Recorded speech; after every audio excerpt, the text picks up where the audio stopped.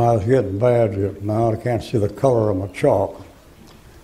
All right, now, tonight, this is going to be a sermon. It might be kind of boring for some of you.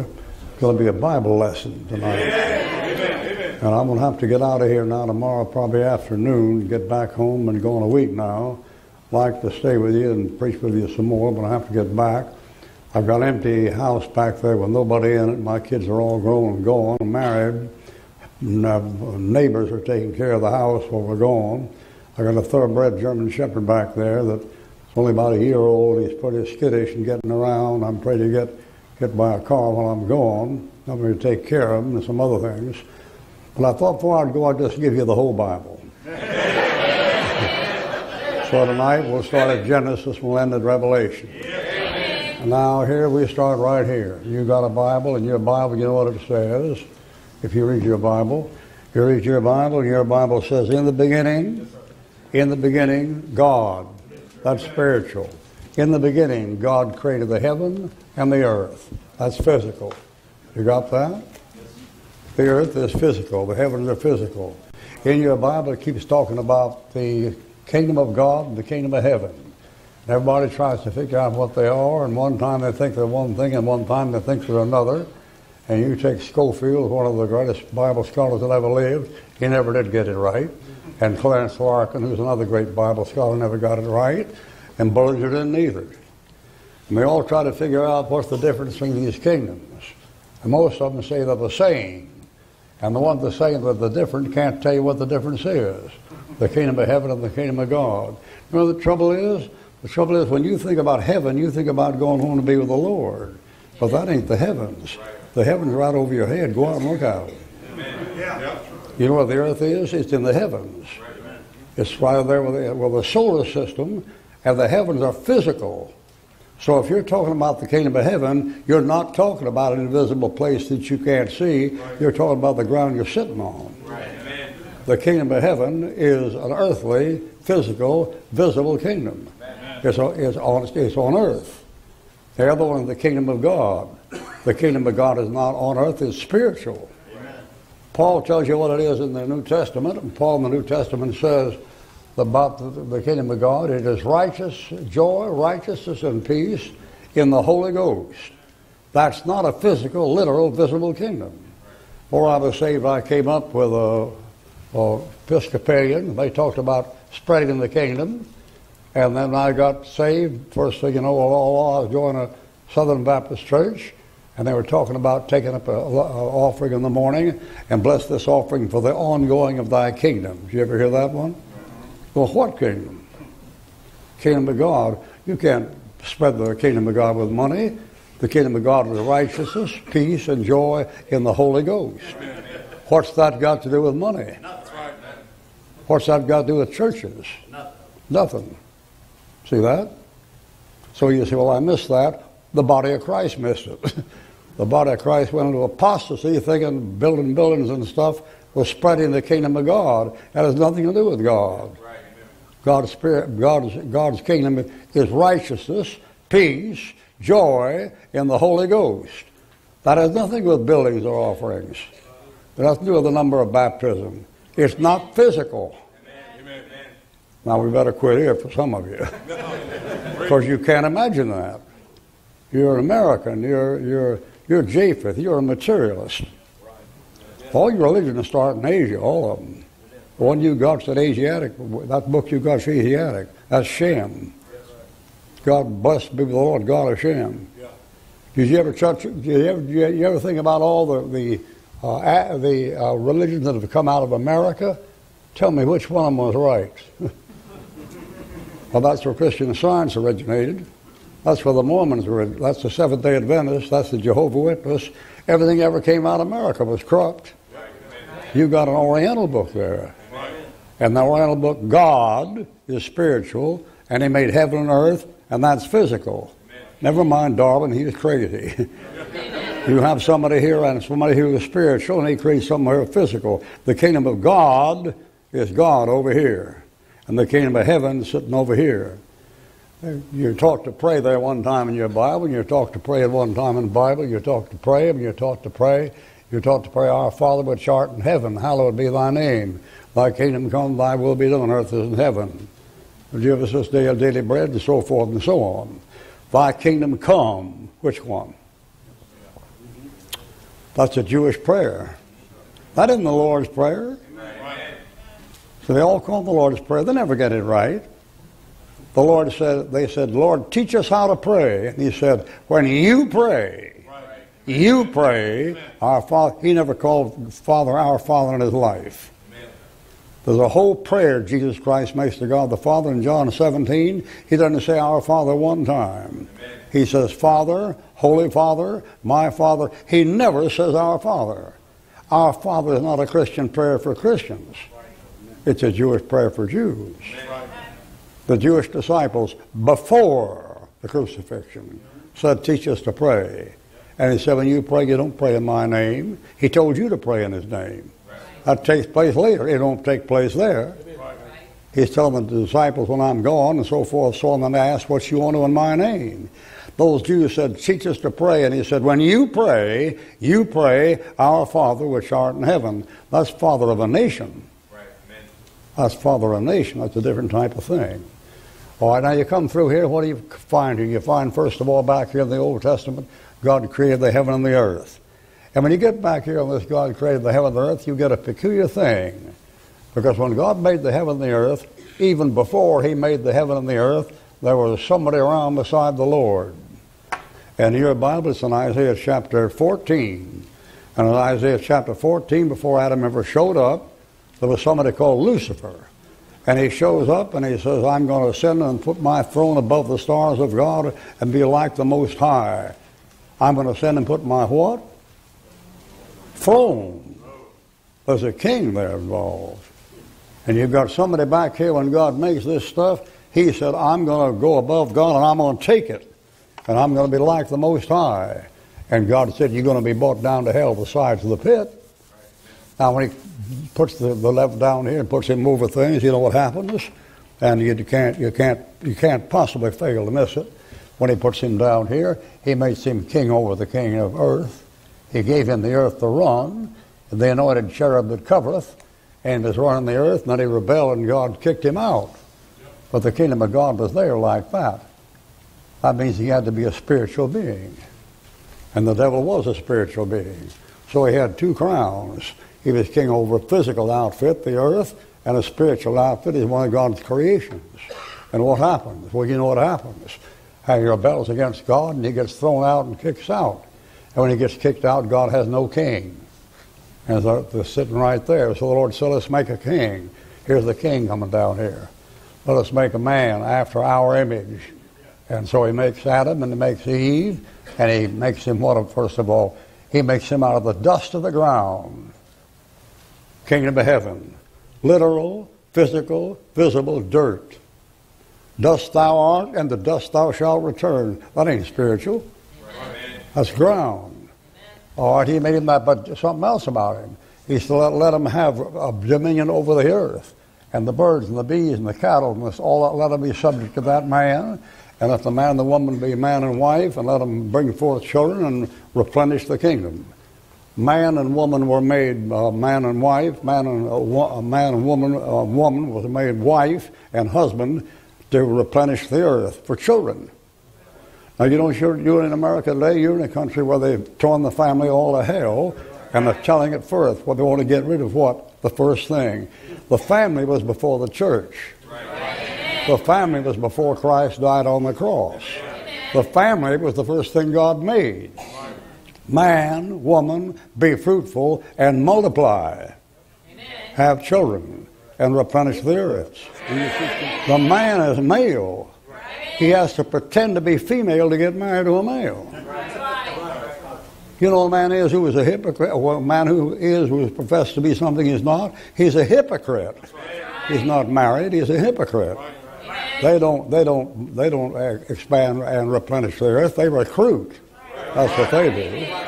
And if all of them lived, nobody else lived, the whole race would die off pretty quick. But anyway, there's Adam there. What is he? He's a spiritual being, made in the image of God. He's a physical being, made of the earth. When Christ shows up, you know what he says? He says, I'm the Son of God. Then he says, I'm the Son of Man. He has both kingdoms. So when Adam is first made, he has first kingdoms. And we're about to get a one kingdom job from here to here, and from here to here, and from here to here, and then a two kingdoms sitting down here. And what you'll remember, if you remember nothing about this message, is when Christ is on earth, both kingdoms are there. Kingdom of God, Son of God. Kingdom of man, Son of man, see? And when he's gone, there's only one kingdom there. And you're getting ready here to have a disaster. Adam shows up, and up shows Adam. You know the story. The devil comes along when Adam isn't around, and he gets talking with Eve, and he makes nothing of her in very short time by positive thinking. You got a Bible there? Turn to Genesis. Brother Pastor, if you would read us there, I want a reading there that says when Eve saw the tree on the fruit on the tree, what she did. Read that for us real loud. Genesis there. Chapter 2, chapter 3. Chapter 3. And when the woman saw that the tree was good for food, positive, and that it was pleasant to the eyes, positive, and to be desired, to positive, make one wise, positive, she took of the fruit thereof and did eat, and gave also unto her husband with her, and he did eat. And they both dropped dead, and you've been dying ever since. For positive thinking.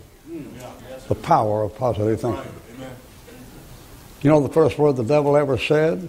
Look where you're looking in Genesis, and tell me the first word he ever said. Yea. Yea? That's yes. He's a positive thinker. Amen. And the cure is worse than the disease. Let me ask you this. The cure, what do they say? An ounce of cure, an ounce of prevention is worth 10 tons of what? All right. Which one is worth the most? The prevention. The negative. The cure is positive. That's the one that'll damn you. Now, see that thing? There's an American PhD in America that knows that. A guy with an IQ of 180 has no idea what I'm talking about at all. It's right in front of your face. The prevention keeps you from getting it. That's negative. And that's not expensive as the cure. The cure is expensive, and that's the one that messes you up. The positive. You ready to go home yet? Got something to think about. He comes on there and says, well, what's the trouble, Eve? She said, well, I don't have any trouble. He said, you happy? She said, I'm the happiest woman in the world. He said, nothing wrong? No, nothing wrong. No dishes to wash? No. No competition with another woman? No. Husband love you? He thinks I'm the only woman in this world. You know, that kind of thing coming along. And he said, well, can you do anything you want around here? Oh, yeah, everything except that tree over there. And he said, well, isn't that a mean old God not to let you know about that? Why don't you just try that? Yeah. Well, it'll kill us. No, it won't kill you. You should be as gods, knowing good and evil. Education. So she takes it, and now you know what happened? 60 centuries of people dying. And it's 100%. For every one born, one die. You haven't cured one death. And you're not going to cure one death. And you got that from positive thinking. What up he shows. Now up he shows, and you know what happens when up he shows? Well, what happens right there is certain. The kingdom of God disappears. He was made in the image of God. No man since then is made in the image of God. The Christian just dumb as anybody. Well, you ought to love people and be nice to people because man is made in the image of God. No, he ain't. Turn to Genesis 5. He is your foot. You're not made in the image of God. Nobody on this earth is made in the image of God. Nobody. That's the image Adam lost when he sinned. Look at there, Genesis chapter 5. Look at that list. After the man Adam begot a son in his own image. What verse is that? 3. You see it? You see it? Now read it. Adam's image. When his boy was born, he wasn't born in the image of God at all. He was born in Adam's image, fallen Adam, ready for dying. And since that time, no man has been born again in God's image unless he's been born again by a spiritual way of getting born again. And Paul says that you're saved after the image of him who made him. Paul calls Jesus Christ the image of God. So there's no image of God from there clear down to here someplace. So there's no kingdom of God. The devil said these kingdoms are given to me, and I give them to whomsoever I will. He says to Christ, and Christ don't even correct him. So the devil took over right there, and the Lord said, "Yeah, I got me a king. My king can get messed up. I got to get somebody else." So what does he do? He gets hold of Noah, and down comes the rain, and Noah gets in the ark. You know all about it. He gets in the ark, and his wife with him. That's Joan of Arc. He gets in there with all those beasts and stuff, and goes through. And what Noah comes out, you know what God gives him as a thing to go by? Just what he gave Adam. Turn to Genesis chapter, Genesis ought to be about chapter 9. I want to think it begins where he tells Noah, be fruitful and multiply and replenish the earth. What is that? Verse 1:1. 9:1? Brother Peacock, read it for us real loud. 9:1. God blessed Noah and his sons and said to them, be fruitful and multiply and replenish the earth. That's what he told Adam. So that's the replacement. And the replacing comes in Noah, and there's old Noah, and down comes that flood and drowns them all out. And when that thing is all over, God has him a king over what? Over the earth. He owns the whole earth. He comes out and he's got Shem. He says, okay, though you take Asia. He's got Ham. He says, you take Africa. He says to Japheth, you take Europe. That's the setting up a king for a kingdom. And it's a literal, physical, visible kingdom. Of that kingdom, he says, but to Shem, blessed be the Lord God of Shem. What's that? What does that mean? All the religion, anything that's right, headed toward God, is going to head toward Shem. That word is called Sem in your newspaper. Anti-Semitic. They mean anti-Shemitic. But they don't believe the book, so they change it and fix it up. Right there's Noah, and there along comes a Noah, and Noah comes out, and then when he comes out, the Lord says, I'm not going to drown the land anymore, but I've got to get me a king, because Noah's lying down there, and he's been drinking after the thing's all over. He's drinking there, and then he gets drunk, and the Lord said, I got to get rid of him. I got to get me another one. So he gets him another one over here, and this Abram. And he says to Abram, he says, I'll tell you what I'll do. He said, you follow me and go where I tell you to go, and I'll give you what's going to give him. He's going to give all the Near East to him, not just Palestine. Turn to Genesis chapter 14. He didn't give him just Palestine. He gave him Gaza, and he gave him Lebanon, and he gave him Medina, and he gave him the Middle East. Genesis 14, I think it is. I want to list that it ends with the country that God gave Abraham. Is that 14? Is it 16? Where is it? I forgot where it's at. I want a thing there that says, all the land that you see, I'll give you. And he said, and he was asleep. Abraham was asleep when he gave it to him. What chapter is that? 12? All right, get me 12. Get me 12 and about to look at the last 6 verses. That's the land that God gave Abraham. When God gave that land to Abraham, boy, he took about a piece of land given to somebody, he gave it to him. Look at that thing, and he's asleep. The guy's asleep, and when God gives him this land, there are no conditions. What we call an unconditional covenant. In plain words, God. 15:18. What is it? 15:18. Now that sounds more like it. Yeah, that'd be it there. 15:18. 15:18. Now Abraham's asleep. And when God makes this covenant, so I'm going to give you this and give you that, he doesn't say one word about taking it back. And what you've got today is God will have given that land to Abraham and Isaac and Jacob. That's who he gave it to.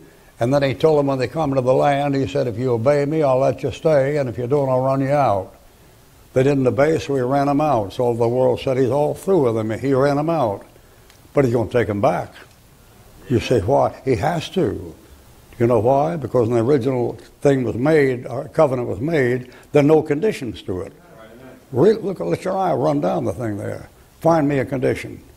Find me a condition that says, I'll let you stay in the land. Do you live right? When you live wrong, I'll run you out of it. That said to Moses. And that said to a nation. That said to a man. And he promised that man, I'll give you this hunk of land. Look out there, Amorites, Perizzites, Hivites, all that stuff. All the land from the river of Egypt, Nile, what verse is that? 18, to the great river Euphrates. Where is that at? 18. Well, that's the Middle East. Everything the Muslims are on today belongs to Abraham. Every foot of ground. You don't even flip. You say, but nothing. When Abraham wasn't told to do anything. He said, I'm going to give you that. No conditions. Now later when they become a nation, they have a conditional one. Follow me as a nation, I'll let you stay in. If you mess up, I'll kick you out. But that isn't what goes to Abraham.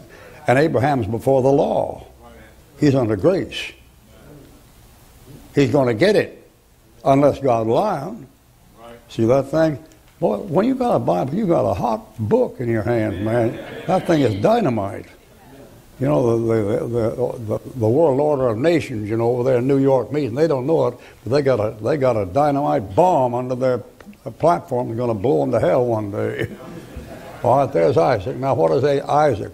What is Isaac? Isaac is a type of Jesus Christ. And that when God wants to talk to you about what love is, he never talks about a woman loving a man. He never talks about a man loving a woman. He doesn't even talking about a woman loving her baby. He said, can a woman forget her child? And he said, they might, but I won't forget you. Amen. But you take that thing right there, Isaac, what is he? He's a picture of the Son of God. So the first time love occurs in your Bible is a man loving his son. America got it wrong again. You can count on every cotton-picking time. Amen. Herein is love, not that we loved God, but that he loved us. Greater loveth no man than that he laid down his life for his friends. God commended his love towards us, and that while we were sinners, Christ died for us. What is Isaac a picture of? He's a picture of Christ dying for your sins. Goes up the hill, up went Christ. Isaac's got the wood on his back, so has got Christ. Isaac said, I got the fire here, and I got the wood, but where's the lamb? And his daddy says, God will provide a lamb. Yeah, he will 1,800 years later. 2,000 years later down here. All right, it goes Isaac. There's Abraham, Isaac, and then Jacob. See that word Jacob? That's your word is Jake. And you take that word, you know what that word is in English? It's Jim. It's Jimmy. It's James. You know what that word is in the Greek New Test? Yaakov. Jacob. That king, that Bible you got in your hand is king who? James. What? James. That's Jacob. What's Jacob? His other name is Israel. You got the right book. And there's no new King James getting on. It's the old one getting on. Ecclesiastes, where the word of a king is, there's power. Where is another Bible from a king? None. No Bible printed in America came from a king. We didn't have any king. We've got a hymn book that says great God our king in it, but that's just nonsense. Anybody knows great God's not our king. No, our great king isn't God, not America. Right. But see that, James, that's Yaakov. If you got your Greek New Testament, that's Jacob, old man Jacob. Your new name is Israel, Prince of God. Prince, that's the son of a king. Somebody's fooling around with the kingdom. Amen. Back there. And when the word of a king is, there's power. Opening your King James Bible in the preface to the mighty king, the Prince of England, the mighty God, and to King James, where the word of a king is, there's power. And if you got a King James Bible, you got a power. If you don't have a King James Bible, you don't have a power. That's what's going on there. All right, that's Jacob. Along comes Abraham, and there's Isaac, and there's Jacob. And what's coming along later going to be 12 tribes. Because his boys go down to Pharaoh's outfit, and they get down to Pharaoh's outfit, they become 12 tribes down there, and the man becomes a nation. A nation, and God has to get them out of there. And so when he gets them out of there, he calls out Moses. And along comes Moses. And Moses comes down there, and appears before God and says, who will I say sent me when I come down there? He said, you tell them Jehovah sent you. And he said, well, what does Jehovah mean? Jehovah. It means I am that I am. See that J-E right there? Now that thing there, you'll find that before a lot of names. One time in the New Testament, you're told that the Hebrew word Joshua is the word for Jesus. You're told that in the book of Acts and the book of Hebrews. Sometime it comes out like that. And one time in the Psalms, it's like that. How many ever read Psalms and saw that? Want to see your hands? Block capital letters, J-A-H, Jah, and J. And that thing is talking about I am. When Christ shows up, there it goes. I am. That thing in Greek is saying, I am the Savior, which means Jesus saves. Amen. That J is an abbreviation. It's an abbreviation for Jehovah. In Jehovah, he tells you what his nature is. I am that I am. But in Jesus, he tells you what he does. He saves sinners. Amen. So he says, Jehovah says, I've given my son a name above every name. Above what name? Above his own name. Because Jesus tells what he did for men. Jehovah's just who he is. I am that I am. I'm perfect. I am eternal. But I'm going to put him one name above my name. What? My son. This is my beloved Son, in whom I am well pleased. Therefore I have given him a name above every name, that the name of Jesus, every knee should bend, every head should bow, every tongue should confess Jesus is Lord. Amen. That's the Father talking. Now you get a little tight on me over. You look like we're kind of stepping on four.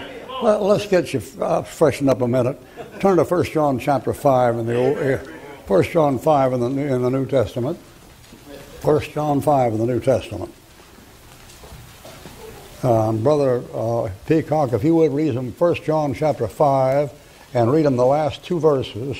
1 John chapter 5, the last two verses of chapter 5. And we know that we are of God, and the whole world lieth in wickedness. And we know that the Son of God is come, and hath given us an understanding, that we may know him that is true, and we are in him that is true, even his Son, Jesus Christ. This is the true God. Whoa! What did you say? Yeah. Amen. Amen. Did I hear you say, this is the true God? Yes. What was the name? Jesus Christ. How about that? Yes, sir. Yes. Jesus Christ is God. Amen. Well, ain't that a show of events, huh? No wonder Muhammad don't like him. No wonder the UN doesn't like him. And when your founding fathers put this place together, they were deists. They believed in God, but they didn't believe in that. You won't find the name of Jesus Christ in the Declaration of Independence. You won't find it in the Bill of Rights.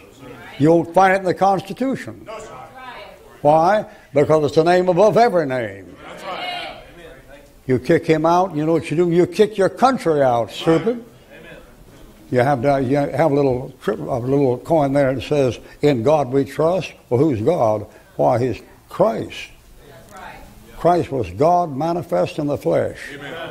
That's why your new Bibles leave it out. They give that thing in 2 Timothy chapter 3:16. They have trouble with it. Well, down they go in Egypt, down there for 400 years, and then Joshua brings them out. What is Joshua? Take your Bible and turn to chapter 8.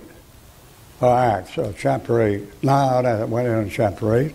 That'll be Acts chapter, that's Stephen. That is at 8, isn't it? Okay. 7. Acts 7. Give me Acts 7. Stephen is preaching there, and he's preaching about what they did when they came out of the land of Egypt. And I want a verse that says that Jesus brought them out.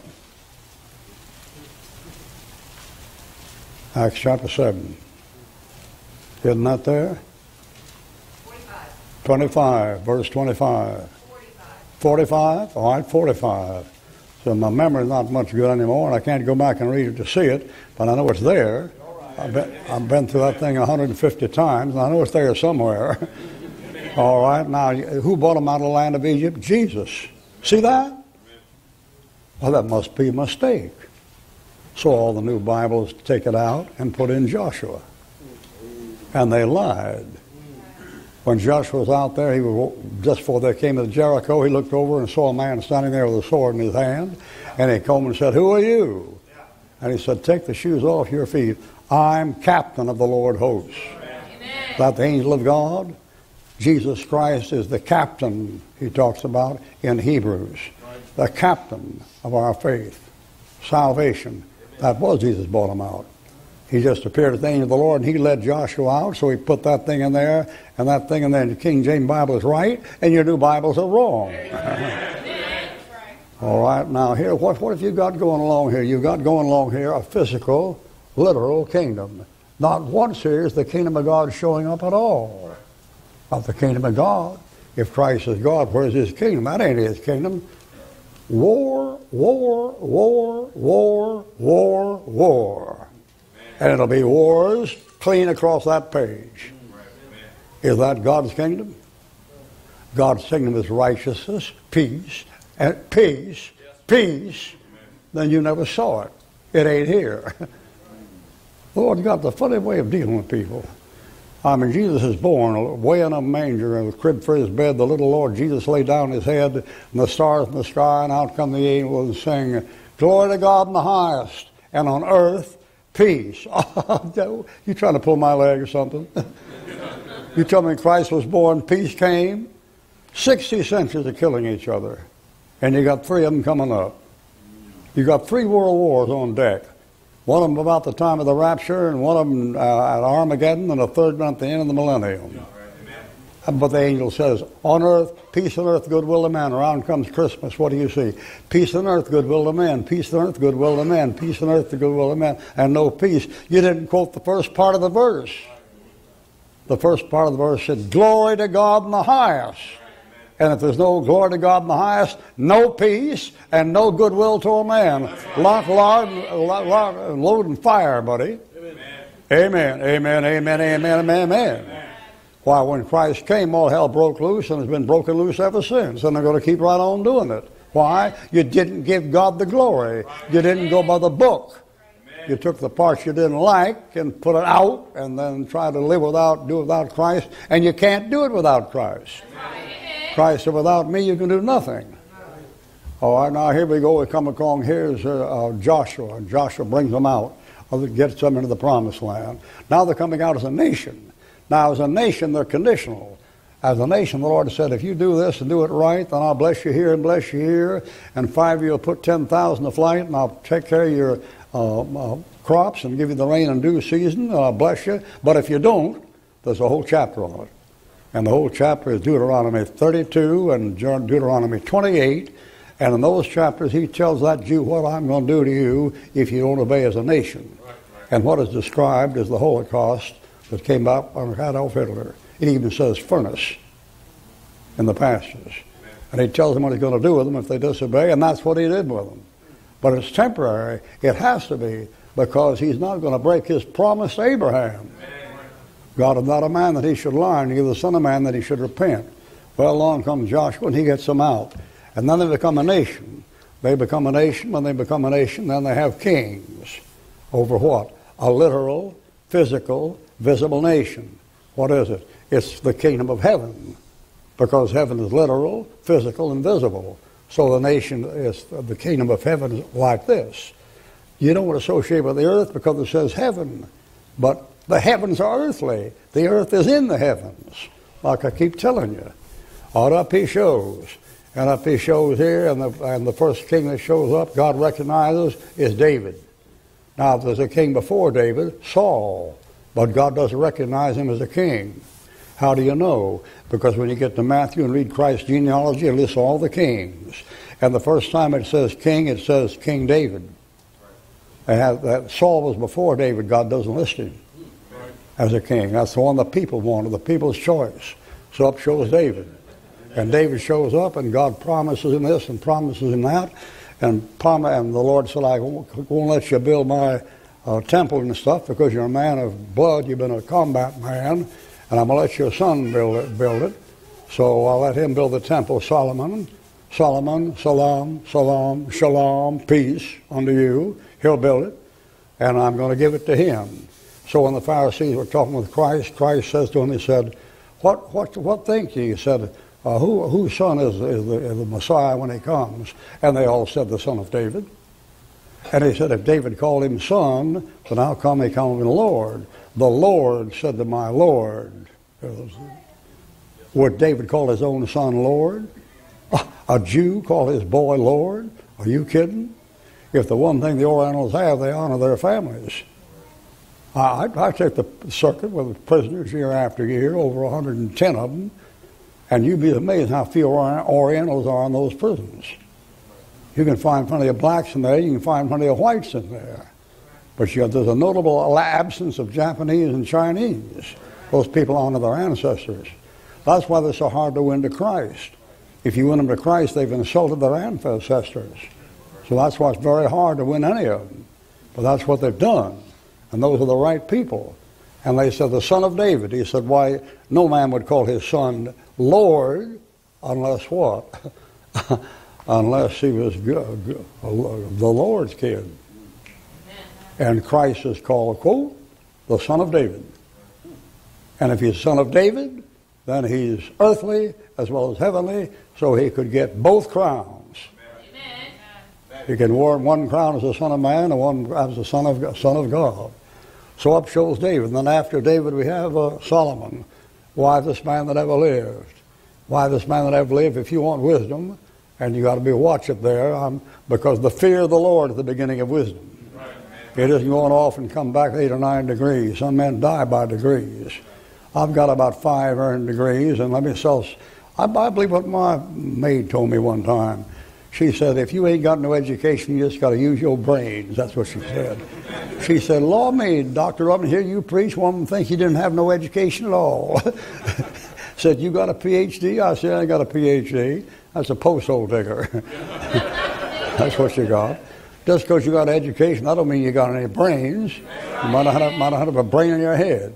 Amen, amen, amen, amen. Don't amen me, amen myself. What has he got here? He's got the kingdom of heaven. What is it? Earthly, physical, and liberal. He's a thing you get your hands on, physical. It's not spiritual. All right, you have Solomon, then after that you have a bunch of kings. And there's the Hebrew kings. And they're in 1st and 2nd Kings and 1st and 2nd Chronicles. And every one is kingdom of a literal, physical, economic, political kingdom. Where's the kingdom of God? It ain't there. It ain't there. 4,000 years and God not interfering. The one time they got so mad at him, he drowned them all out. But then when they came back in again, he swore, I won't do it again. Next time I do it, it's going to be by fire. And that's going to be up in here someplace. But you see, this is what you've got right here. What you've got right here is one king after another. And when they get down to about the last king, they have a king in there called Jeconiah. And as you can see from Jeconiah, this will be in Chronicles and it'll be in Kings, Jeconiah, like that. And that bird holds up and there's that J-E, Jehovah. And God got mad at that king and said, I'm not going to call him Jeconiah anymore. I'm just going to call him Coniah. And he broke that out in the King James Bible. Mistake, that ain't no mistake. The God said, I'm tired of hearing that, and I won't let him use my name. So he's named Coniah. And that fellow is so bad, the Lord said, I'm going to throw him off the king. I'm going to take a crown away from him and throw it off, and nobody can sit anymore on the throne of David after Coniah. If you're from the king's line, you can't get on the throne of Israel. And when Christ shows up, he's in the king's line. It's a tough book. Turn to Matthew 1. Turn to Matthew 1. What you're looking at is the greatest argument for the virgin birth that's in the Bible. And nobody picked it up. Anybody that comes from that line right there cannot get on the throne. That's what he said. No man from his seed can prosper sitting on the throne of David. And when what happens, the next king comes along here, I crossed out, his name is Zedekiah. And Zedekiah gets squashed by Nebuchadnezzar, and they go into captivity getting ready for a man named like this. And when they get ready for him, he gets ready for him 606. That's Nebuchadnezzar. And after that, nobody can prosper on the throne. Now look, turn to Matthew chapter 1. Look at that list of kings there. Look at that king. The first one is the King David. Now look down. What verse is that in chapter 1? David. 6. Now look at verse 7, 8, 9, 10. They're all those kings. And they come down, and God said, back here, none of them can get on the throne. And when Christ comes in, you know who his mama is? She's from David. Her list is in Luke chapter, her genealogy is in Luke. In Matthew, the genealogy is to Joseph. Or you come to Joseph, isn't Joseph in that list you're reading? Where is he?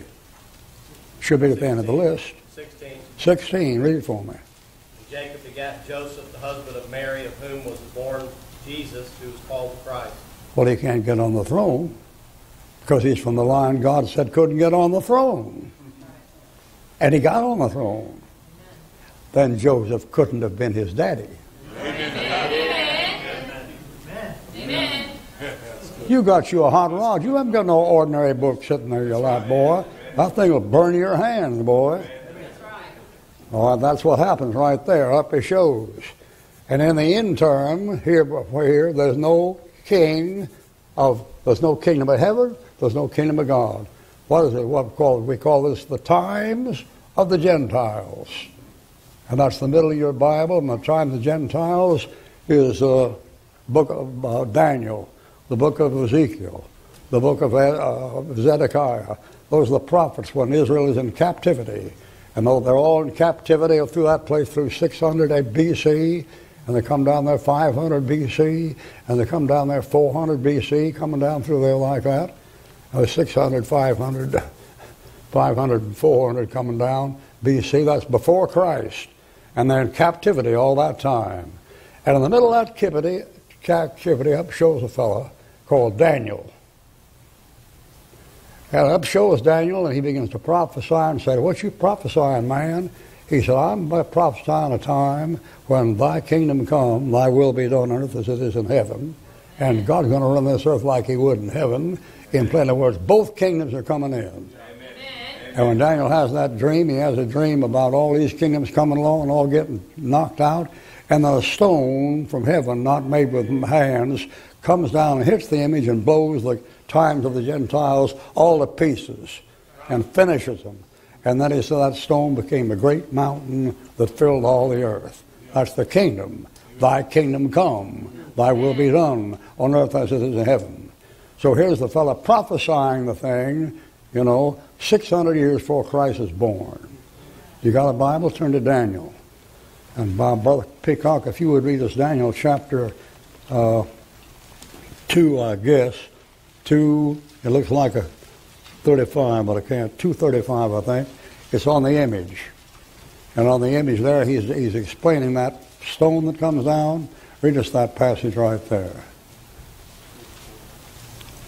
Thou sawest till a stone was cut without hand, which smote the image upon his feet. Stop just a minute. Stop just a minute. See the stone? Rock of ages, cleft for me, let me hide myself in thee. Go ahead. Upon the feet that were of iron and clay, and brake them in pieces. Then was the iron, the clay, the brass, the silver, the gold broken to pieces together, became like chaff of the summer threshing floors. The wind carried them away, that no place was found for them. And the stone that was smote the image became a great mountain and filled the whole earth. It became a great mountain, filled the earth. Well, then it became a kingdom. There's been kingdom he's talking about there. That image he's talking about there, that head is the kingdom of Babylon. Then comes the king of Persia. Then comes the king of Greece. Then the king comes of Rome. And then down comes that thing and tears up and becomes a big kingdom and covers the whole thing. Now you want to see that happen? Turn to the last book in your Bible and get Revelation chapter 12,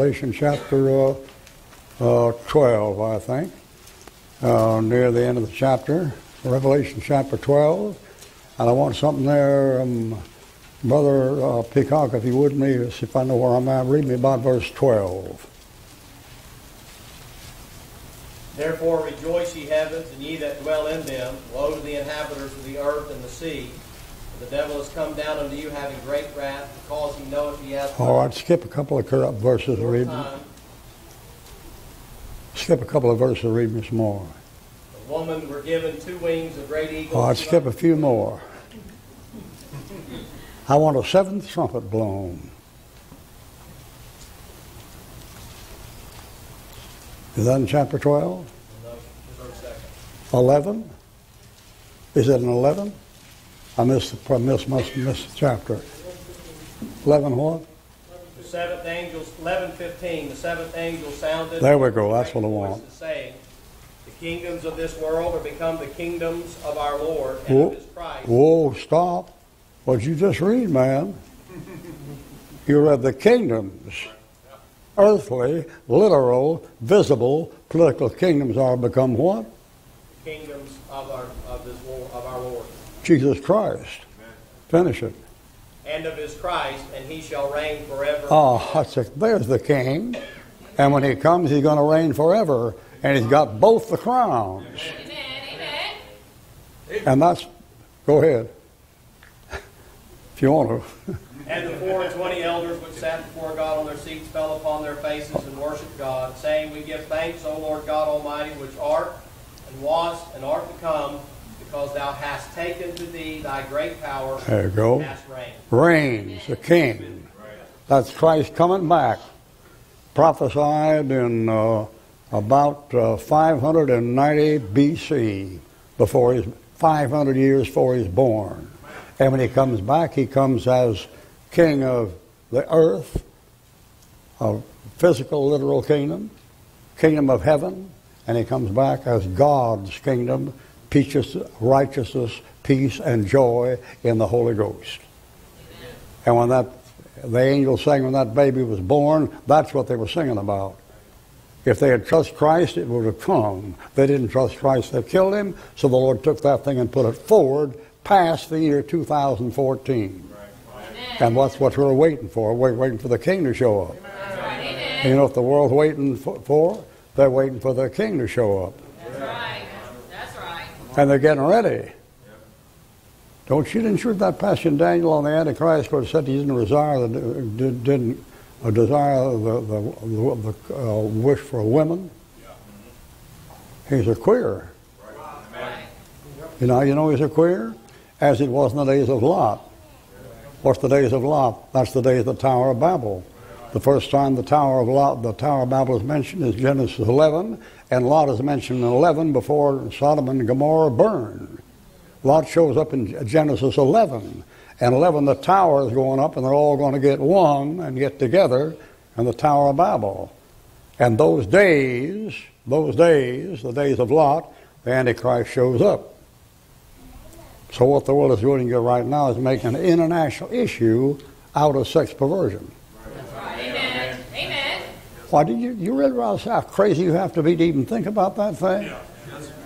I mean, what if a guy came to me and said, I want to marry this fella here? I'd say, run on, I got more things to do, buddy. I wouldn't make a national political issue out of it. Amen. Boy, you talk about being cuckoo, man. They're really gone. I saw one downtown. I gave a tract to a lady downtown. Said, "Ma'am, could I give you this?" And he said, "I'm not a ma'am. I'm a man." I said, "Well, you could have fooled me." I said, "What do you want?" Long had hair cut out in the middle of his back. And I said, "What do you want to look like a woman for?" He said, "Well, I'm a man. You better believe it." I said, "I didn't say you weren't. I just said, what do you want to look like a woman for?" He said, "Well, if you don't think I'm a man, just try me for size." I said, "Are you deaf?" I said, "What do you want to look like a woman for?" He never told me. I don't guess he was a man or a woman. I guess he was a thing from outer space or something. I don't know. Back in the old days when they turned around, you could tell what they were, you know. But these days they turn around, you still don't know what you're looking at. Man, I preached in jails here in the last week. And then every other 15 years I've been, every one, I put in jails where they came in, I said to the guy, what are they doing here? This for all women, isn't it? And the guard said, yeah, they're all women. I said, look at those three over there. Aren't those men? He said, no, they're women. I said, they couldn't be women. I mean, some already had a mustache there. Honest to God, a real enough mustache. They got no breasts, and they got this thing here, and then they say, you got to say morning, and they say, good morning. Well, listen, you're living in a nut house, man. He said we set them through a shower before they get through here so we know for sure what they are. Amen, amen. That's what I like that. Well, that fellow, what was his name? He died recently. The guy, he wasn't a man, he wasn't a woman, he wasn't black, and he wasn't white. I don't know what he was.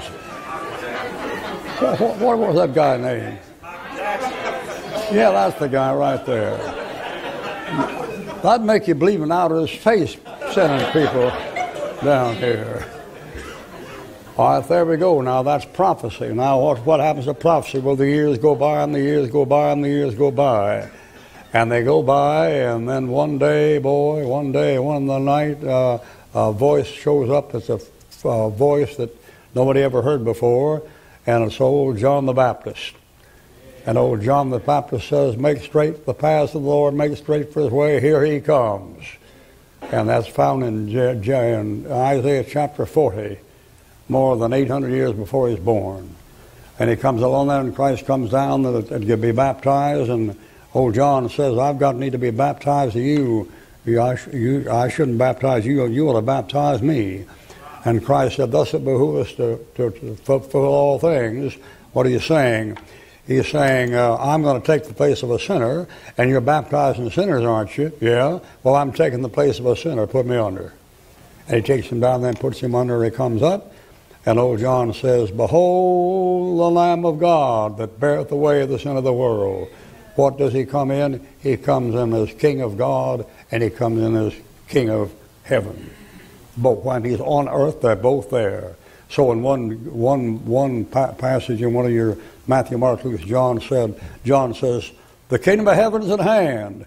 And the other one, he says, the kingdom of God is at hand. And they never got it figured out yet. They say, well, they must be different, but they're the same. No, they're never the same. But they're there at the same time when the author is there. And when he goes, one of them crowns going to go with him. It happened right back there. It's going to happen right back up here. There's going to be a different crown this time. Here you get through, here comes John, along he goes, and you know the story. The story is the Lamb of God that taketh away the sin of the world. And when it says he takes away the sin of the world, it means all your sins are gone, they're all forgiven, and God reconciled you to himself by dying for your sins, and reconciled you to him and him to you. And if you take Christ your Savior, you can be a man, and you can be the Lord inside you, Christ in you, the hope of glory. The trouble is we're only half saved. See, that's the problem. When Christ is born, he's born sinless physical and sinless spiritual. When he dies, his body doesn't rot. That's an acts. He did not see corruption. In the 3 days the body laid up here didn't fall apart. Your will. You see this thing right here? It hadn't been saved. Now, I'm saved, but not what you're looking at. You see, these dumb Americans think when you look at the body, you're looking at the man. You ain't looking at the man. You never seen me a day in your life. And I never seen you a day in your life. You're in behind. They're looking out at me. Right, buddy? Sure, man. I ain't looking at your body. I'm not seeing you. That's the cage you run around in. You know what the greatest Christian that ever lived said? He said, in my flesh dwelleth no good thing. O wretched man that I am, who shall deliver me from the body of this death? Amen. That's the greatest Christian that ever lived. What's the trouble? I only got half saved. My soul's saved. My body isn't saved. It's going to put me to bed with a shovel. And you too. And you too. Now ain't that a mess? I had it figured out when I was 28. And I don't feel any different right now than that. When I was 28, I'd had enough. And I often think when I preach in these jails, I often think about it. I preach in these jails and I think, could it be that I lived worse life than these fellows lived? I remember double lifers there and everything else, and these serial killers, they must not live as bad as I lived. Because when I got to be 28 the way I lived, I didn't want to live anymore. I tell those prisoners, I bet some of you guys, when you get out of here, you're going to mess up again. I've been in some places in the last 15 years where I've seen the same guy 3 times in 3 different jails. What is a fellow? Some of you young people haven't had enough yet? Got to have some more? Well, boys and girls, when I was 28, I'd had all the women and all the men and all the liberal stuff and all the medals and all the honors and all the way to write poetry and paint and make music and play 3 different instruments I wanted. I was through, and I didn't want to go another step. You couldn't interest me in going out the door, stop to see what was there. I'd seen enough at 28. And at 28, I was on the verge of blowing my brains out just that quick, and it was only God Almighty gave me a break and gave me a chance to be saved. I'd never heard the gospel. And boy, the first time I ever heard the gospel, I was on the 4th row of an old country church, and when they began to sing, "Just as I am without one plea," I was out of that chair before you could sing the stanza. Amen. You say, why? I'd had enough. I'm not interested in anymore. I'm that way right now. I don't care what's outside that door. I wouldn't walk 15 feet to see it. What? Anything. I've seen enough. I want to go home. I told my preacher, well, there's something God can't do. They said, oh, well, that's heresy. No, he said, I know he can't do it. He said, what is that? He can't come too soon for me.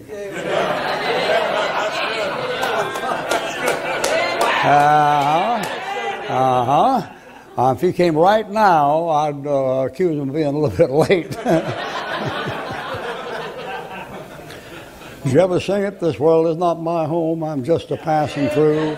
My treasures are laid up somewhere beyond the blue. The angels beckon me from heaven's open door, and I can't be in this mess anymore. But here I am. Okay, there's John bringing him in. There's Jesus, and Jesus comes along and dies for your sins. A man of sorrow, acquainted with grief. We hid our face from him. Wound for our transgressions, bruised for our iniquities. The chastisement of our peace was upon him, and with his stripes you're healed. What does he die? You know what the man says? The man says, the Son of Man, I thirst. You know what the Son of Man says? My God, why hast thou forsaken me? You know what the Son of God said? I know thou always hearest me. Thou always hearest me, my Heavenly Father. That one that says, my God, why hast thou forsaken me? That's a man going through hell. That's what they say in hell. You forsook me, you dumped me there and left me there. I thirst. That's what the rich man in hell said. Send Lazarus and dip the tip of his finger and cool my water. Don't you see what's going on there? When he's dying for your sins, he's paying for your sins like you're going to pay for them in hell if you take some other way. I work on the prisons with this. It isn't because I'm trying to be mean. It's because I know how they think. I got kind of a unlawful mind myself. You know, I have a terrible time with it. I was raised. My mentors were Bonnie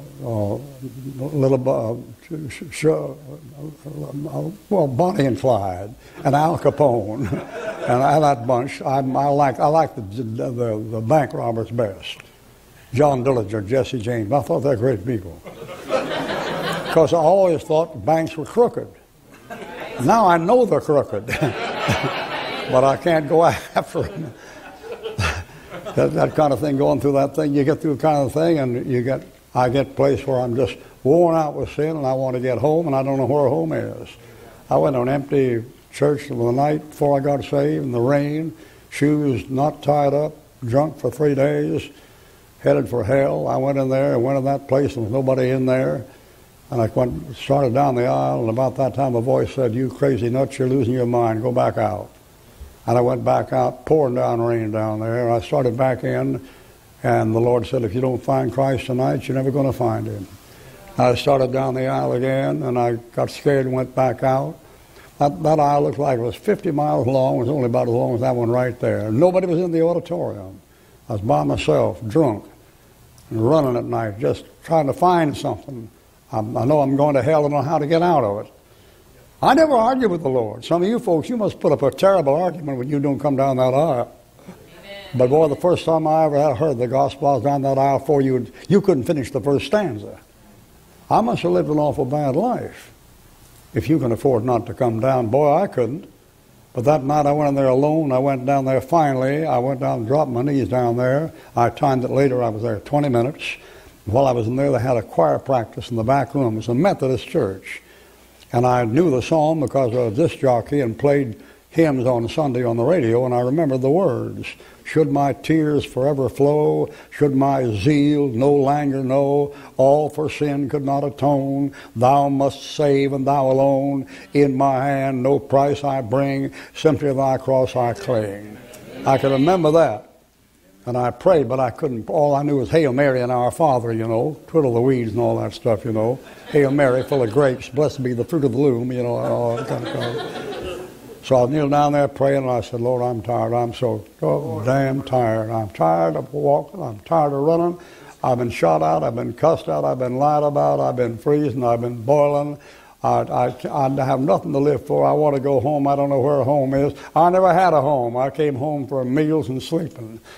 I never had a home. Wherever I came from, God, would you take me back where I came from? I don't know how to pray. And I know what I was saying. I said it. I said, if I got a home, I'd like to come home. I had never even heard of him. They're singing softly and tenderly, Jesus is calling, oh sinner, come home. I'm the prodigal son, boy. And man, I got up from that thing and went home that night to go to bed, and the devil said, go on and go to bed and see a doctor in the morning. You're crazy. I went home and got to bed, flop house, 10 cents a bed to can to spit in, and the family all tore up and no job and $1 an hour. And I got back there, and then the Lord began to deal with me, and boy, the next day a little old country preacher came into that place where I was radio, WAER, came in there, and he came and began to preach. The Lord said, now you see that fellow in there? He said, well, you talk to him when he comes out. And the devil said, well, that little fellow, he don't know nothing, a little shrimp. He's smaller than you are, man. He can't tell you anything. And the Lord said, you don't think that's a man? Check him when he comes out. I said, well, I looked at him, shoot, he don't drink nothing stronger than buttermilk. And he got up and went out. I said, hi, preacher, what do you know? And he turned around and said, I know the Lord Jesus Christ, what do you know? Boy, that's a way to break up a day for a guy. And I said, well, I don't know him. He said, would you like to know him? And I said, sure. And he said, well, what are you waiting for? I thought, well, you dumb nut. What am I waiting for? I'm 28. I've got 3 degrees, been overseas and back about 4 times, and studied the triple basket from Buddha, and studied the Koran about through 17 times now, and the Persian stuff, and the Tao, and the Buddha stuff. What do you mean, what am I waiting for? And he said, well, come here. And he took me back in the record room. He took out a Bible, and he said, do you believe this is the Word of God? I said, yeah, I do. And I did. I didn't know anything about it, but the Catholic Church said it was, and I was going to the Catholic Church, so I said, yeah, it is. And he said, you know you're a sinner? I said, oh, yeah, sure, I know I'm a sinner. And he said, well would you be willing to pray and ask Christ to save you? And I said, sure, I'll do that. He said, give me your hand. I took his hand. I took his hand, and he said, now go on, pray. And I said, I don't know how to pray. And I didn't. I knew Hail Mary and Our Father, you know, twiddle the bees, Our Father, which art in heaven, hallowed be your name, keep blah, blah, blah, blah. I knew about that, but I didn't know how to pray. And he said, well, just in your own words, he said, in your own words, he said, Christ died, just in your own words, ask Christ to save you. Now, if he knew how I was going to pray, he wouldn't have said that. Because the guy came up like I came up through. I mean, I came up with a sewer boy. I learned my dirty songs from my mother when I was 4 and 5 and 6 years old. How to play 5 cards, drawing 7 cards, stud, watch them gamble in the front room. I'm running away down to the French Quarter in New Orleans when I'm 17 years old, and you come up like that, it isn't like that. You don't talk nice. Every word's a 4-letter word. And so I cussed all the way through the prayer. I was praying and asked God to save me. I said, God, save me pretty blankety blank quick, or I'm going to hell sure as blankety blank blank. Save my soul for Christ's sake. Amen. And he said, you mean that prayer? I said, you're blankety blank right, I meant that prayer. And I said, what are you grinning about? He said, nothing. Now that you prayed that prayer, did you mean that prayer? I said, sure, I meant that prayer. He said, well, if you did, you know you're saved. I said, no, I don't. He said, yes, you do. I said, I do not. He said, you do. So I said, I don't either. And I was getting a little hairy there for a minute. And he reached in and pulled out a Bible and read to me, and it said, these things have I written unto you that believe on the name of the Son of God, that you may know you have eternal life. God says there, no, you know. Now, do you know or don't you?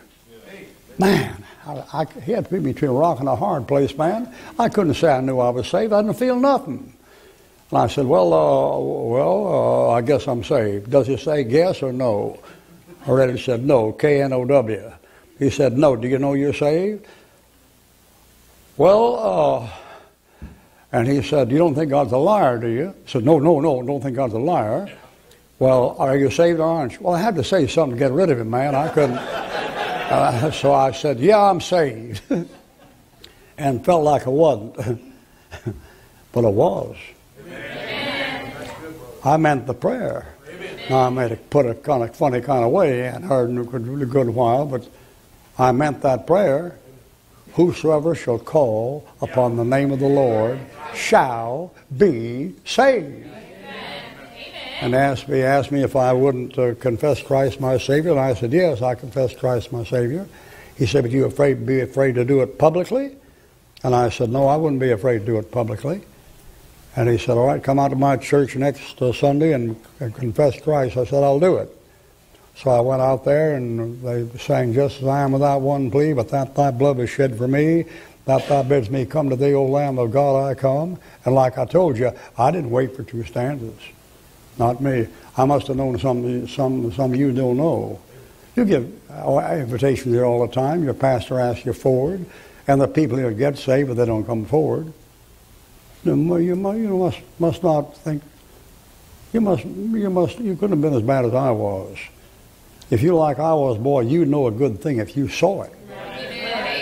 And buddy, when a man got up before me and said, I'll forgive you and won't hold it against you and put you in heaven and won't cost you a dime, let me at it, boy. I'll be climbing over beaches to get to it, boy. You must be thinking you're a lot better than you think you are. Amen.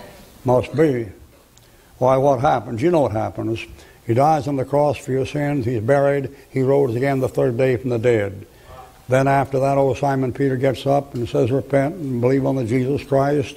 And he doesn't know anything about New Testament Christianity and getting saved. Peter and John were with Christ for 3.5 years, and when the resurrection came, they went into the tomb and were astonished because they couldn't find him and couldn't understand it. They'd been with him for 3.5 years and didn't believe in the resurrection. Isn't that something? When Peter gets up and says, repent and get baptized in the name of Jesus Christ for the remission of sins, he's not giving you what you're getting right now from Paul. It wasn't revealed to him. He still thought of baptism connected with salvation. Why? Because John the Baptist had. And when that Holy Spirit came down, he said, get baptized and get the Holy Ghost. You will remember told, and you know it never were told in a Pauline epistle anywhere that you had to get baptized to get the Holy Ghost. He said in the book of Galatians, you receive the Holy Spirit by faith. But that's revealed later. It isn't revealed in Acts 2. So Acts 2, there's preaching one thing, in Acts 3 and Acts 4, and finally Stephen gets up. And I've got a spell wrong there, I can't see it, but that's Stephen. And Stephen gets up to preach, and he gets up, you know what he does? He goes right slap back to there. Hearken, brethren. Our Father, the Lord came to our father Abraham at night and said, get thee up from your place and come to the place I'll show thee of. And he went clear through again like that. And when he got there, that thing came down, and the parishioners, those fellows were sitting there. And about that time up in heaven, the Lord was up there at the right hand of God. The Bible says he was. And he got up.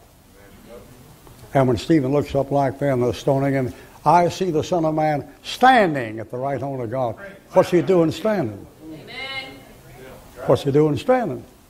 A bunch of dumb theologians, they say he's getting up to come down to get Stephen's soul. Are you crazy? Do you think Jesus Christ gets up and comes down here to get every Christian that dies to get his soul? Well, be jumping up and down like a jumping jack, man. you get down about 20 of them an hour right along. What's he standing up for? He's about to come back. Why didn't he come back? They rejected him. Now, if that crowd there had accepted him, you know what would happen? No New Testament would have ever been written. The whole Bible would have been Genesis to Malachi. You keep reading Matthew, Mark, Luke, and John, you think that all happened. No, that stuff was written years and years after Acts 2. There wasn't any Matthew, Mark, Luke, and John. Now, you read them that way, but they didn't happen that way in history. If they'd accepted him, the Lord would have come back. Gabriel had blown the trumpet, and Antichrist, who just hung himself, son of perdition, that's what Christ called him, son of perdition. He'd have come up from the grave and assumed the Antichrist, and the Jews who were saved would get caught up in a rapture, and the tribulation would begin. Say, Ruckman, how you talk? Well, if I'm talking wrong, how do you explain John the Baptist saying the kingdom of heaven is nigh, the kingdom of heaven is near, the kingdom of heaven is on? It was right at the doorstep. When Christ comes to Jerusalem, he's on a mule. See, that's a king coming in. That's how he'll come in when he comes. When he comes in, they're saying, "Hail to the Savior, glory to God to the highest." That's what will happen when he comes in the second time. Amen. It's all right there. Amen. If they'd accepted him, that'd have been the end of the Bible, and that'd have been the Antichrist showing up, and the rapture right there. No church, no New Testament, but they turn him down. Stephen comes down there, and he's one of these vulgar, horrible, hard, redneck crackers. And he comes on there and says, "Howbeit the Most High dwelleth not in temples made with hands, as saith the prophet, heaven is my throne, and the earth is my footstool, as your kingdom." He said about those things. He said, "Heaven is my, what house will you build me, or my place of rest? You stiff-necked and uncircumcised in heart and ears, you do always resist the Holy Ghost, as your fathers did, so do you. You've been this and that and so forth, so the prophets, and you haven't kept the law. You sinned against God." Bam! Every head bowed, every eye shut. They're cussing, and they're picking up rocks, and they're killing him. And he goes on the hail of rocks and says, "Lord, lay not say this sin of the charge." And they say, what's he doing? He says, "I see the Son of Man standing at the right hand of God." Amen. Bam! Off he goes to be with God, and then all hell breaks loose, and you're in the church age. And the people in the church age don't even know they're there until Paul shows up and God reveals the mystery to him. Amen. And that's what Ephesians 3 is about, the whole chapter. Amen. And it's not revealed to Peter, James, and John. It's revealed to them after these things take place. And Peter said he spent 2 weeks with Paul talking about this thus before they got together on it. That's in Galatians, chapter 1 and chapter 2. When they got together, they had a conference. That's Acts chapter 15. And when they come out, they're all preaching what Paul preaches. By grace are you saved through faith, and not of yourselves. But they had to get together in Acts 15. And until then, my God, people, there are 5 ways to get saved in the book of Acts. 5 different ways till they get the thing settled. One bunch has to get the Holy Spirit by getting baptized. Another bunch got saved, they said, and got baptized, and they couldn't get the Holy Spirit till somebody laid hands on them. You got another place where the fellow's listening to the message, gets saved while he's listening to the message, and doesn't have to have the hands or the baptism. You have 3 of them that get saved without talking in tongues. The first man in history, according to that book, that got saved the way you're saved, by grace through faith, with nothing added to it, is an Ethiopian eunuch from Africa. Amen. Amen. You know how you get saved? By reading Isaiah 14, Isaiah 53, where the Lord is describing the crucifixion. And when Philip gets in the little car with him, he says, "Is he talking about himself or some other man?" And Philip's reading Isaiah 53, "Wounded for our transgressions, bruised for our iniquities." He took this passage and preached Jesus to him. That old boy got saved, and after he got saved, he said, "Is it okay to get baptized now?" "Yeah, you're already saved." Amen. The first man in that book saved by grace through faith, the way you're saved, is an African from Ethiopia. That's right. Amen. You know what that's to show you? It shows that you, if you ever got saved, you are not your own. You are bought. Shekels, baby. Bought for a price. What does that mean? It means you're slavery. Amen. Who? You nice white folks. Amen. Go to the church of your choice. Never do that. A slave doesn't choose his church. His master chooses his church. Ruckman, do you prefer the King James Bible? No, I don't prefer the King James Bible. I prefer the King James Bible because that's the one that God told me to take. He's the master. I'm to do what I'm told to do. Amen. Amen. Amen. When you get that, you'll have someone in your color. All right, there they are. Up they come, and here's old Stephen. What do they do? Well, they knock his stones out with stones, head out with stones, and that's the end of it. And when that thing happens, you know what happens? That's the nation of Israel officially rejecting their Messiah. So out goes the keys to the kingdom of heaven. The literal, physical kingdom goes. So they say to Jesus, will thou at this time restore the kingdom? Meaning what? The physical one that you lost back there. And he said, it's not for you to know the times and the seasons. It's going to come, but you're not going to know about it. Get busy and start witnessing. So you're to witness till it comes. We're going to close now and turn to John 19, if I get these right. John 18, 36. John 18:36. Now here's what happened before Pilate. And this shows you that the literal, physical, visible kingdom of Christ is coming, and when he comes with an army. And it's all balanced on one word, which the new Bibles leave out. Brother, read us that passage, Brother Peacock. Jesus answered, my kingdom is not of this world. Stop just a minute. My kingdom is not of this world. Right. Then it isn't the visible kingdom. Go ahead. If my kingdom were of this world, then would my servants fight, that I should not be delivered to the Jews. But now is my kingdom not from hence. But what?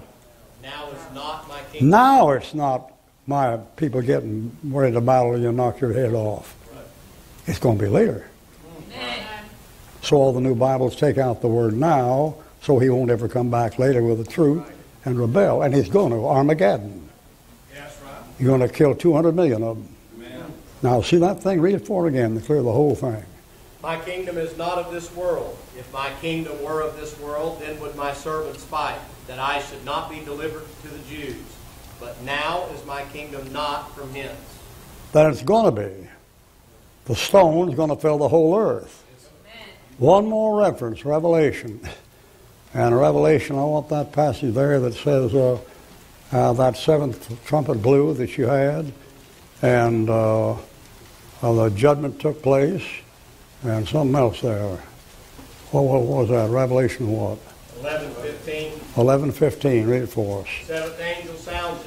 There were great voices in heaven saying, the kingdoms of this world are become the kingdoms of our Lord. Whoa, boy, what did you read just then? Read it again for us. The kingdoms of this world are become the kingdoms of our Lord and of his Christ, and he shall reign forever and ever. There's both kingdoms together. The kingdom of our Lord is Jesus Christ, and of the kingdom of this world. And obviously he's the King of Kings, and obviously he's the King of the kingdom of God, because the kingdom of God is righteousness, peace, and joy in the Holy Ghost. And that's Christ. Amen. So when he shows up on this earth at the end of the tribulation, Battle of Armageddon, he brings his army with him. And from here on, after Stephen talks, you have nothing on this earth here but the kingdom of God. At the rapture, out goes the kingdom of God. And the Antichrist takes over. And at the end of Antichrist's reign, back comes Jesus Christ, and 1,000 years of peace, and called the millennium. And that 1,000 there, you know what you have there? You have the Son of Man there sitting at that table, and he's head of the king of the physical kingdom, and you have the Son of God sitting there, the spiritual kingdom, and the picture of that is Christ dying from the dead, dying, and then coming up from the dead, and coming into the table and sitting down with the apostles, and there they are, human, in human garb, eating, and there he is, supernatural, eating with them. The supernatural man with the natural man at the same time. So in the millennium, there are people still being born and dying of natural, and there are others there that are like him, like Christ, and are never going to die. That's going to be you. Amen. Beloved, it doth not yet appear what we shall be, but we know he shall appear, we shall be like him, for we shall see him as he is, and every man that hath faith himself is pure, even as he is pure. Amen. Now, look, did you ever look in the mirror and look at and try to figure that sucker out you're looking at in the mirror? You know, I'm by nature, I'm suspicious of people. I'm suspicious of everything. I don't want to sit and eat with my back to a window, ever, or a door. When I get in elevators at night, and somehow I preach in Frisco and Vegas at 12 o'clock at night and come in late at night and get in the elevator there, and a couple of big bucks get in beside me, you know, at about 12 o'clock at night, and I just instinctively get in the corner where they can't get on both sides. And then I just instinctively just relax this way so I can pop up in a minute. See, you crazy fool, I know it's crazy. I've never been jumped yet. But if I do, they're going to be surprised. I mean, I get up in the morning, look in the mirror, and I say, now, what are you up to now? I can't imagine myself looking into a mirror and saying, well, Peter, old boy, today you can think anything you want to think all day long and say anything you want to say all day long to anybody and do anything you want to do and never have to worry about whether it's right or wrong. Wow, man. If that ain't heaven, what is? Listen, if you're a glutton, for goodness sake, get to heaven, will you? I mean, when Christ comes up in the dead, he said, you got any stuff to here eat? Yeah, fish and a honeycomb. He says, give them to me. Chomp, chomp, chomp, eats them up. What for? He had a body that just walked through a closed door. Do you need food to walk through another closed door? Listen, before he came to see you, he'd gone clear down the heart of the earth and taken the Old Testament saints and taken them out through 12,000 miles of igneous and metamorphic rock, and he has to eat to stay alive? What became of that food when he ate alive? Now, to speak reverently, did he go to the bathroom? Well, you ever think about those things? He ate the stuff and didn't have to eat it. He just ate it just to show him that he was real. Now, you realize what that means? That means if you love watermelon, you could sit down there and just stuff yourself full and never gain a pound and never have to go to the bathroom. Don't miss heaven. Don't miss heaven. Well, if you miss heaven, now I know it sounds funny, but it's true. You're going to get a body like his. It went through shut doors, just like that. It went the heart of the earth and back up. If he got up there and got back down, he had to come back up at the speed of light and become visible and invisible at will. What do you need to eat for? He didn't need to eat for. Let's just want to taste something good. Man, don't miss it. Don't miss it. All right, here's the Antichrist up. He shows. I don't have time to talk to you about him. And after Antichrist comes 1,000 years of reign on this earth. And then of all things, the devil comes out of has a battle there at the end, for which he loses. And then you step out here and you have the white throne judgment. And the white throne judgment is the last judgment of the unsaved dead. And that's over there in chapter 20. And into that thing he says, I saw before heaven and earth passed away, and no place was found for them. And I saw the dead, small and great, stand before God, and the books were opened, and the dead were judged out of those things written in the books according to their works. And who was not found written in the book of life was cast in the lake of fire. This is the second death. And who was not found written in the book of life was cast in the lake of fire. And heaven and hell were received people, and they came out and they went up to the went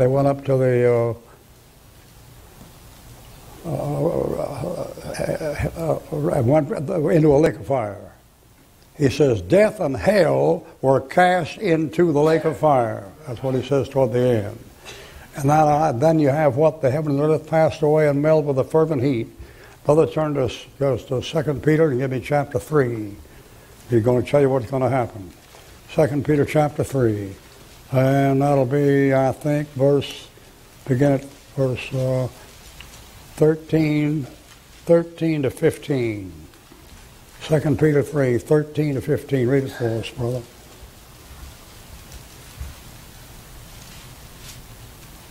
Nevertheless, we, according to his promise, look for new heavens and new earth, wherein dwelleth righteousness. Wherefore, beloved, seeing that ye look for such things, be diligent that ye may be found in him in peace, without spot and blameless, and account that the long-suffering of our Lord is salvation, even as our beloved brother Paul, also according to the wisdom given unto him, hath written unto you. All right, give me 2 verses before it. Seeing then that all these things shall be dissolved. Well, then I haven't got it right. Make it 4 verses.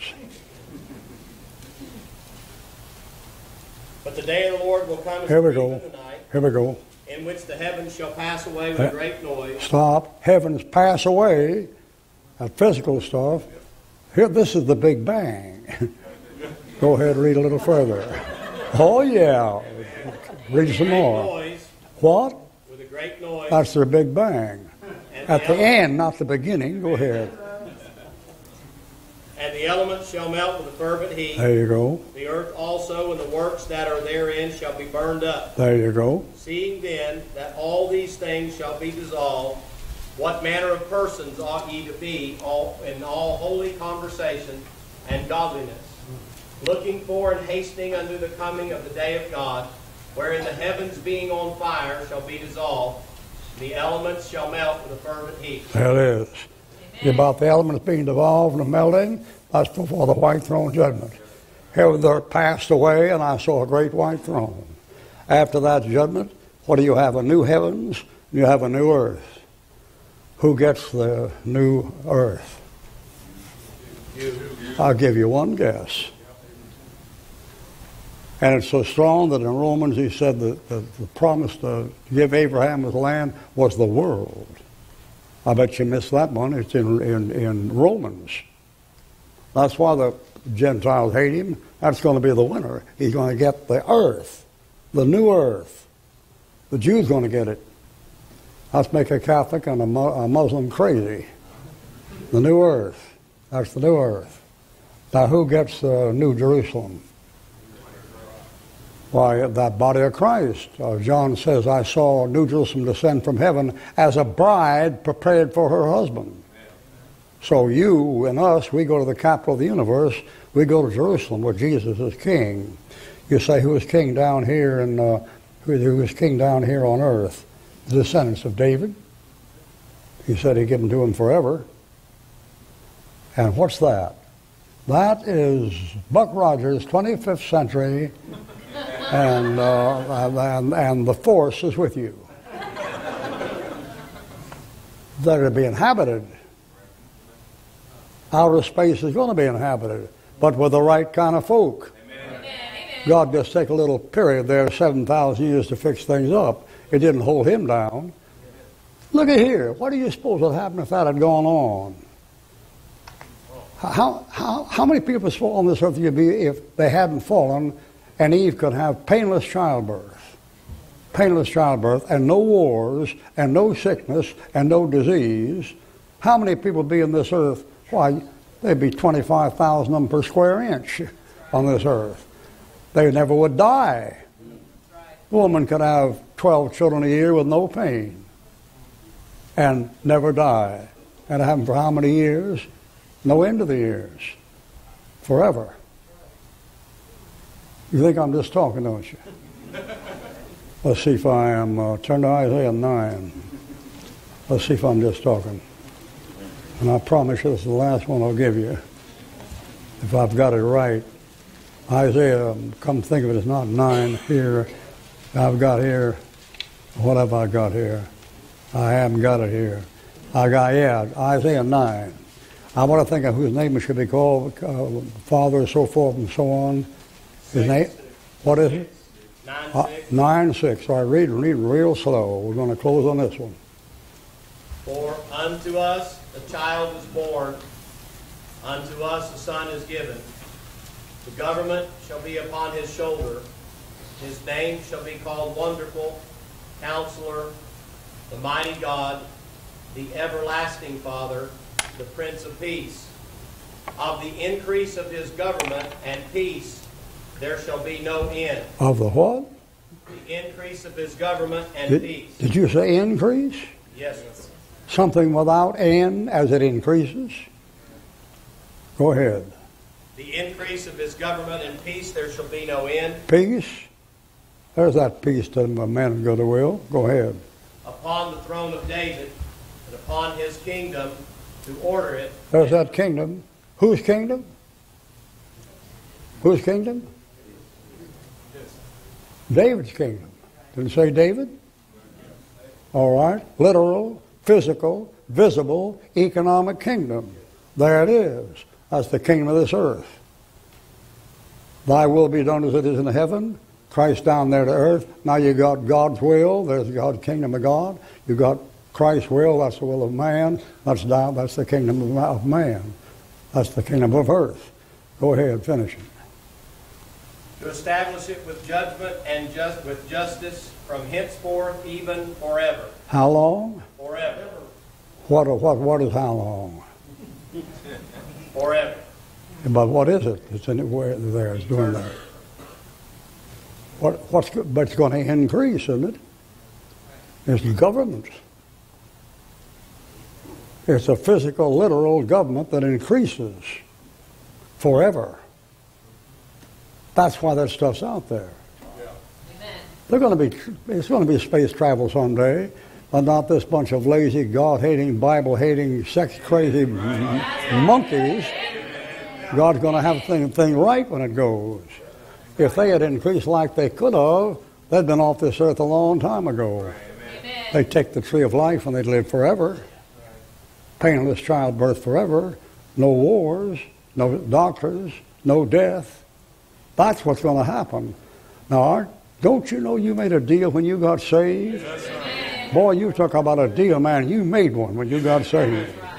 And if you're not saved, you know what to do. You got a good pastor here that preaches the truth to you, and you get it year in and year out, and day in and day out, and you know what to do. And why some of you that are saved are embarrassed or ashamed to walk down an aisle and let people know about it, I don't know. I don't think that shows much gratitude on your part. All right, let's bow our heads for prayer. Father, bless your word tonight. And Lord, I've been pretty long-winded here and covered a lot of ground, and maybe some of it isn't clear to these people. Some of it isn't clear to me at times. But I know enough to know that you're right and we're wrong every time you move. I don't know how I'm going to look at it. You're doing the right thing in the right way, and we'll know it someday and be thankful for it. And I pray if there's anybody who heard me speak tonight at all who's not ready to die, they'll be ready when they go out the door. And if you should take them tonight with a blood clot or something, or a heart attack or something, they'll be in good hands. Well, let's pray a little while. I'd like to have the musicians play a little something for us. And so your mind will get centered on the Lord and not on me or the picture of somebody else. And close your eyes there a few minutes. And like I said, put your finger on the time you were saved. And if you can't put your finger on the time you're saved, then make it right now. And don't have any doubt about it. If you have any doubt about it, Christ said, if you'll confess me before men, I will confess you before my Father. That's why we give invitations. We give a sinner a chance to confess Christ. He said, if you'll be ashamed of me, I'll be ashamed of you. If you're not ashamed of me, I won't be ashamed of you. Get the thing fixed. Let's pray a little while. How many people have you led to Christ since you were saved, Annie? You came to a fountain of living with fresh water, and they were all thirsty and dying of thirst, and you found the fountain. Did you tell them where it was? Did you let them know you drank of it? Did you take them to it? God help you.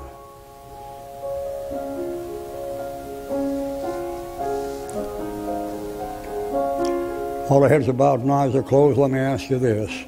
How many of you folks are saved? You know when you were saved, where were you saved, who saved you, and you know right now if you should die, the Lord would take you home. Would I see your hand? Would you raise your hands up? Hold them up high. Hold them up high, please. Just a few minutes. Let me look. I always see, all right, thank you. Put them down. I always see one or two people couldn't raise a hand.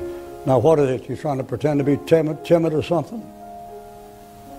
You worry about something happening to you, scare you, or mess you up if you should join the right crowd? What is it? Well, it keeps you from accepting the greatest gift you'll ever accept and do the greatest thing. What is it that keeps you? I don't understand you. Bless my soul, honey, if you've been with what we've been through, you wouldn't wait a half a second. I'm going to turn this service over to your pastor here in just a minute. And once again, take a good look down there. We'll stand. I'll let him close the service as the Lord feels to lead him. But I hope if you're not saved, you'll get saved. And I hope before you leave this building tonight, somebody will know about it. If you don't do anything else, go home and tell the people at home what happened to you. Father, bless your people and prosper them and give them reassurance upon reassurance. You're going to do what you said. And may they believe more every day that even though what you said in that Bible is hated by the world and rejected by the world and disgusted of by the world, it's the truth. And it's going to take place like you said to the glory of your Son, Jesus Christ. Amen.